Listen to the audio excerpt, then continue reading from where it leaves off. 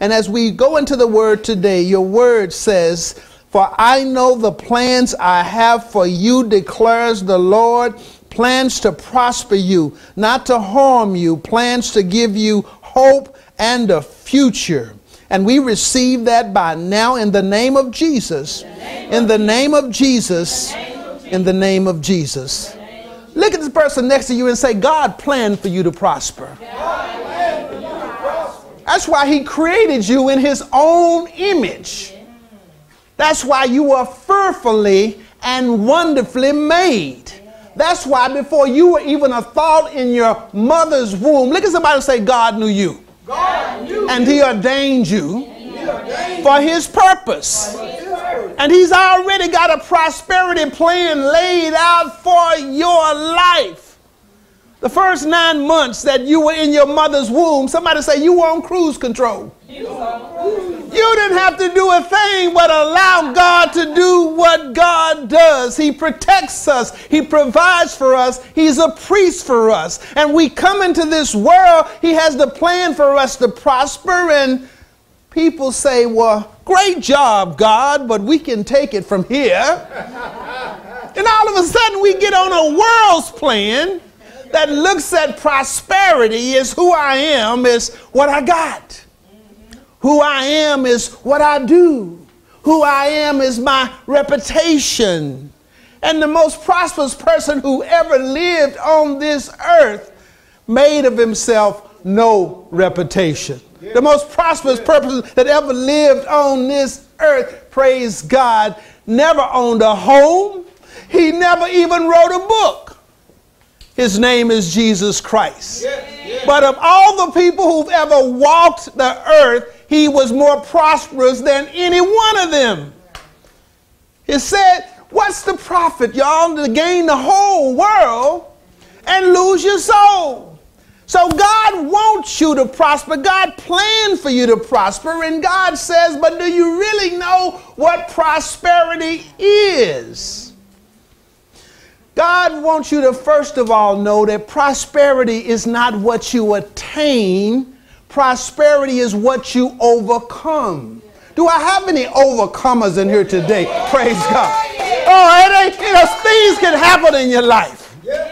Interruptions are part of the normal scenery in life. But if you've got God with you, if you've got God's presence with you, if you got the greatest present with you, whatever comes by the will of God, have I got a witness? It shall be met by the grace of God. Amen. And that's what prosperity is all about. God says before you were even thought of by your mother and your father, I knew you. I selected you and I ordained you, and you were purposed to please me. Yes. Do I have anybody that's made up your mind that your purpose is to please God, not man? Yes. Yes. My purpose is not to please me, it's to please God. Yes. Because he has taught me that if I take care of his business, he will take care of my business. And we be working too hard in the world, trying to do it our way, when God has already made a way out of no way.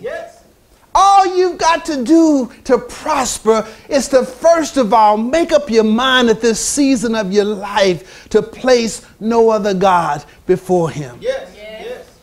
Make up your mind to love him with all your heart, your mind, your soul, and your strength. Praise God. He wants a love relationship with you. He wants you to not just know of him, but to really know him. And when you know him, you can't help but love him. Because he is an awesome lover. The Bible says that he loves us with an everlasting love. And he loves you so much and ain't nothing you can do about it. And sometime in your life it was with a love that made him glad. Sometime it was with a love that made him sad. But he just kept on loving us anyhow. Because he's determined that we would prosper.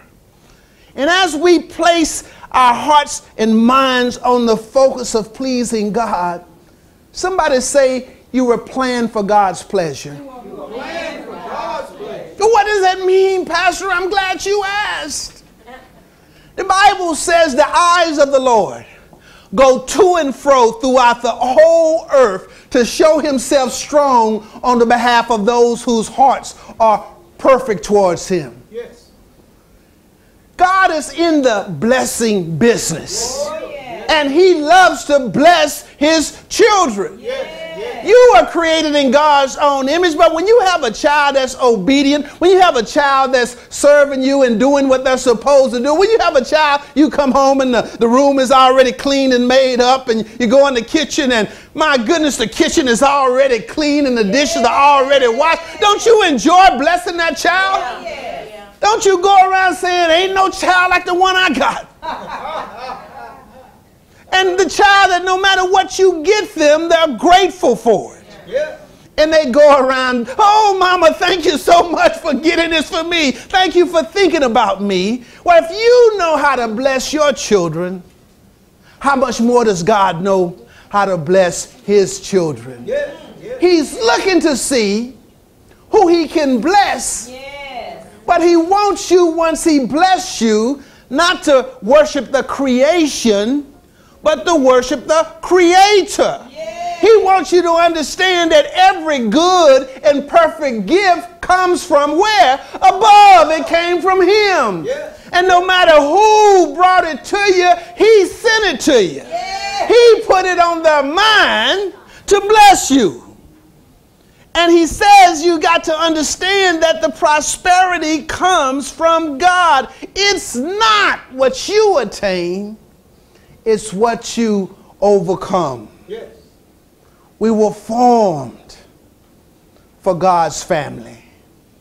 God gave his son's life so that he could have a family. He already had a son. He already had the Holy Spirit. And God wasn't lonely, but God has so much love that he gave his only begotten son. Yes. So that we could be a part of his family. Yes. Yes. And a big part of your prospering on earth, praise God, is to become a part of his family. Yes. Yes. But once you get in the world, and there can be so many challenges in family, that God says, why don't you get to know me so that you can understand what real family is all about. Oh, yes. The Bible lets us know that a family is a big part of God's plan. Now, again, I was reading a poster the other day, and we got paternal family, but it also says that your friends or your church family, that's the family that you chose to have. Yes. And how much so it's a wonderful thing to have friends and a church family. It's a wonderful thing to have some family that's going to love you anyhow. It's a wonderful thing to have people to say, ain't no need you telling me nothing bad about my sister in Christ, because I'm going to love her anyhow. I'm going to love him anyhow. Sometimes with a love that makes me glad, sometimes with a love that makes me sad, but my love is unconditional. Yes. And I'm going to stick by that person Yes. when they're right, and I'm going to pray for them when they're wrong. Yes, Pastor. Because that's the way God loves us. And he wants us to prosper in family.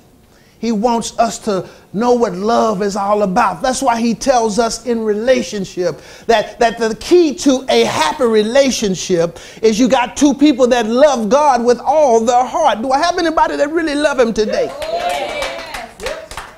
Then he says to his male friends, he tells to all of us men, now, if I bless you with someone, you've got to love that person the way Christ loved the church. Yes. How did Christ love the church? He sacrificed his life for the church. Yes. He did everything he could to protect the church and provide the church and to be a priest for the church. And that's a big part of the role that he gave us as men. And then he tells women that you submit to his leadership in the Lord. And how many know, praise God, when we get in a will alignment with God's will, that prosperity remains. When you have someone that loves you the way Christ loved the church. We call that a Ephesians 5 man. And when he finds a Proverbs 13 woman, a woman who fears the Lord, the Bible says is worthy to be praised. Yes. Do you know what that creates? A 1 Corinthians 13 love. That's a love that never fails.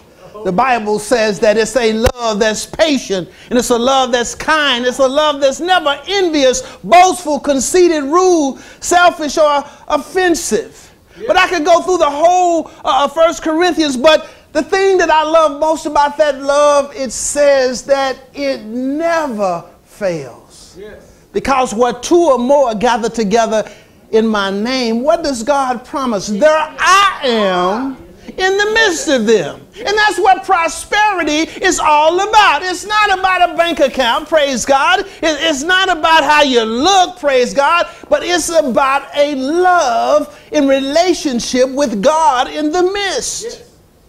And he wants us to be a part of his family. You know, in the world, the problem with too many people, they think they're not supposed to have no problems. Somebody say that's their problem. That's their problem.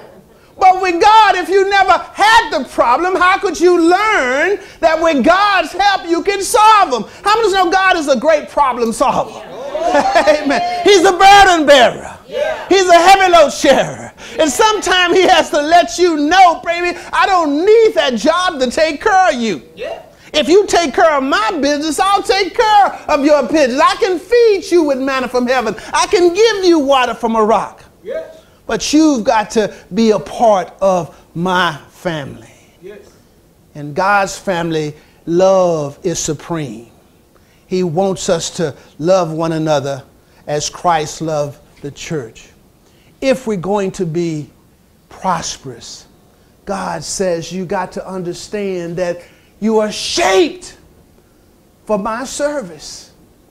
And God is looking for his children today, praise God, to grow up to the point to where we're not just asking God to bless what we're doing. God says, why don't you bless what I'm doing? Why don't you understand that he who is greatest, she who is greatest shall be your servant. Yes. And he or she who is servant will be greatest of all. Yes. He had to teach that to James and John. They came to Jesus and they said, Jesus, we know that you're the man, 50 grand. But when you get in your kingdom, do us a favor. Let me sit on your left-hand side and let my brother sit on your right-hand side in your glory. Yes. And Jesus looked at James and John. They were a part of his inner circle along with Peter. And he said, do you really know what you're asking? Do you really, really, really want to receive what you're asking? And then he went on to say, can you drink of the cup that I drink of? Somebody say the cup of suffering. Can you be baptized in the baptism of suffering? But to sit on my left and to sit on my right, it's not mine to give. It's given to mine, those who were prepared. In other words, it's given to those who serve the most. And what I love about that, all of us can be great in the kingdom because all of us can serve. You got an equal opportunity to be great because you have an equal opportunity to serve God. You have to make the shift to realize it's not about being served, but it's about serving others. Jesus said to those who got it, when I was hungry, did you feed me? Did anybody feed anybody this week? When I was naked, did you clothe me? When I was in prison, did you visit me? Yes. And when I was sick, did you take care of me? Oh, yes.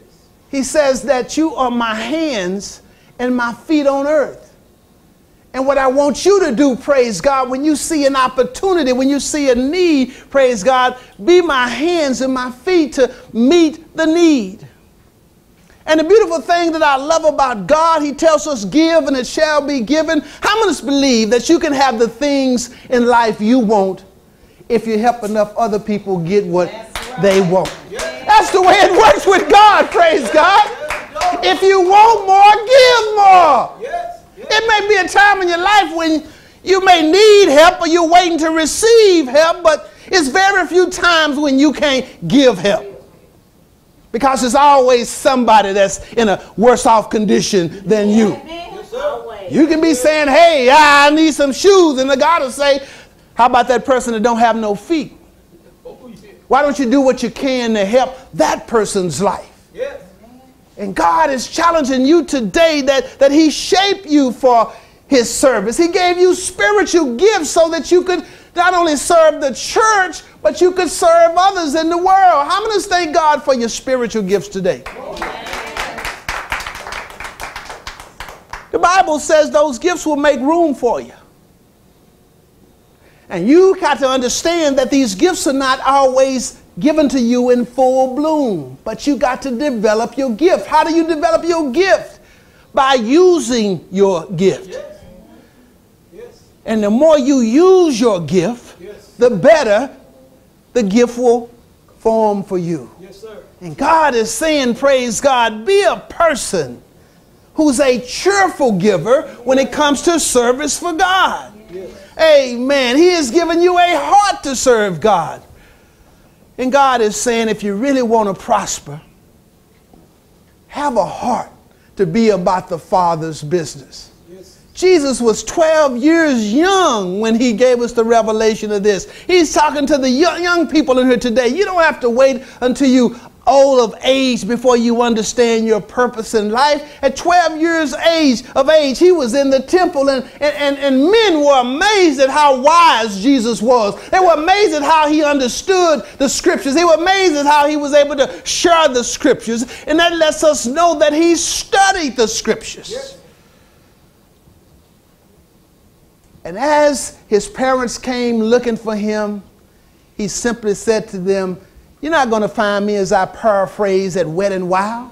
You're not going to find me at Six Flags. Don't you know I got to be about my Father's business? And the earlier you realize that your purpose in life is to be about your Father's business, the better it is for you. Jesus is saying, don't spend your life going out in the world and then having to come back like the prodigal son. Sometimes in life, people say, well, you know, I just need to go out there and learn from my own experiences. And you got to understand something. Some people think personal experience is the best teacher, but I'm a big advocate in getting your OPE degree and learning from other people's experience.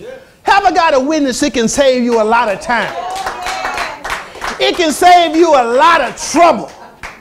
I don't need to touch electricity to realize that if you get shocked, it can take your life. Yeah. I got an OPE degree from people that done got shocked before.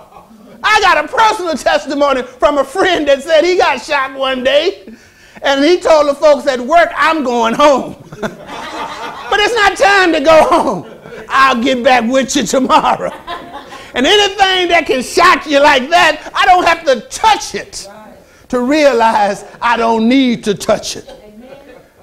And God is saying that everything that he gave us to do in our life, every commandment that he told us to do is for our benefit. The Bible says God's commandments are not grievous. Now, how many of us have learned from the school of hard knocks that God wasn't trying to hold nothing back from you? He just wanted the very best for you. And the devil's going to always be there. He going to tell you in relationships, oh man, it's all right to read the menu as long as you don't order nothing. He going to tell you in relationships, I want to test drive it before I buy it. But when you fall for his short-term gain that comes with a lot of long-term pain, you look back over it and you say, man, God wasn't trying to hold nothing back. He just wanted what was best for me. Yes, he did. The thief only comes to kill, steal, and destroy. But Jesus said, I came that you would have life more abundantly. So he gave us these special gifts. He gave us a heart. He gave us abilities. He gave us a passion. And he gave us all experiences. And God says, I want you to use those experiences for my glory. Yes. And when you get this, y'all, Romans 8:28 reminds us that we know that all things work together for good for those who love the Lord and are called according to his purpose. And I'm thankful for people that have taught us this, praise God. I'm thankful for people like Candy Lightner, praise God, when her child was abducted and she started an organization. Her child was run over by a drunk driver. And she started an organization called Mothers Against Drunk Drivers. So instead of saying, why me, Lord, she said, use me, Lord. Yeah. And she used that experience to help all of us become safer on the highways. I'm thankful for people like Joyce Meyer, praise God. You know her testimony and how her father had abused her as a child. But when she was asked, would I change anything? She said, no. Because God has blessed me to help thousands of people to overcome that challenge. Yes. And God is saying you were shaped for his service. Yes. You were formed for his family. You were purposed to please God. Yes. And you were created in his own image. God is saying that everything that comes to you by the will of God, it'll be met by the grace of God. And as I come to this, I'm reminded of a man by the name of Joseph in the Bible. Yes. Because when you understand the life of Joseph, you really get the vision that prosperity is not about what you obtain, it's about what you overcome. Joseph went through a situation in his family to where one day his father gave him a coat of many colors.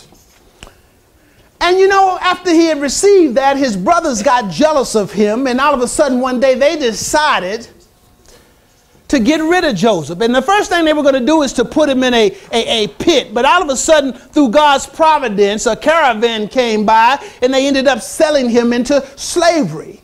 But even in slavery, somebody say he still had prosperity. He still had prosperity. Everywhere he went in his life, praise God, as a slave, he was sold to Potiphar. And Potiphar recognized very quickly that he had the prosperity of God on him. And Potiphar's wealth began to grow because Joseph was managing his wealth. And all of a sudden, as it began to grow, praise God, folks started looking at you and said, man, everything this dude has, it's like the Midas touch. How many's ever heard of the Midas touch? Yeah. Everything he touches is blessed. Yeah. It turns into gold. Yeah. And you got to understand, this don't mean you're not going to go through some challenges, because one day Potiphar's wife looked at Joseph.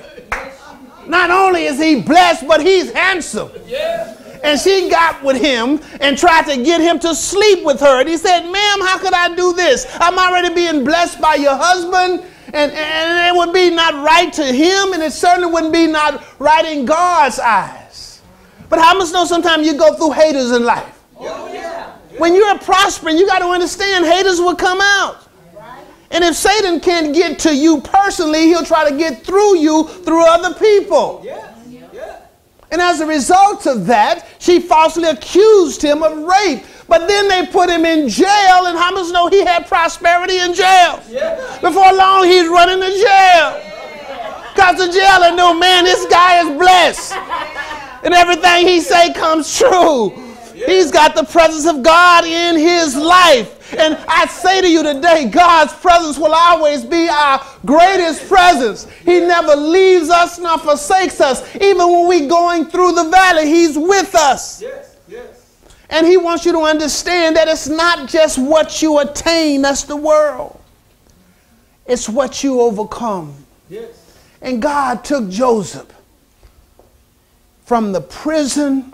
The next thing you know, he's in the palace, running the whole country All because he had God's prosperity. The baker and the butler got the prophecy from him. And when Pharaoh had a dream and he didn't know what to do with the dream, he said, I know a man in jail that can help you with your dream. And the next thing, he was running the kingdom of Egypt. Yes. Yes. And when he got a chance to get back at his brothers, he did exactly the way a person with God's prosperity receives things. He said, you meant it for evil, but God meant it for good. How many can say it today about the things that have happened in your life? Yeah, the devil meant it for evil, but God meant it for good. God will make a way out of no way. Yes, he will. If you just understand that the key to your prosperity is God. Yes. Thank God for Joseph. Yes. But I hear the Spirit teaching us about the Apostle Paul.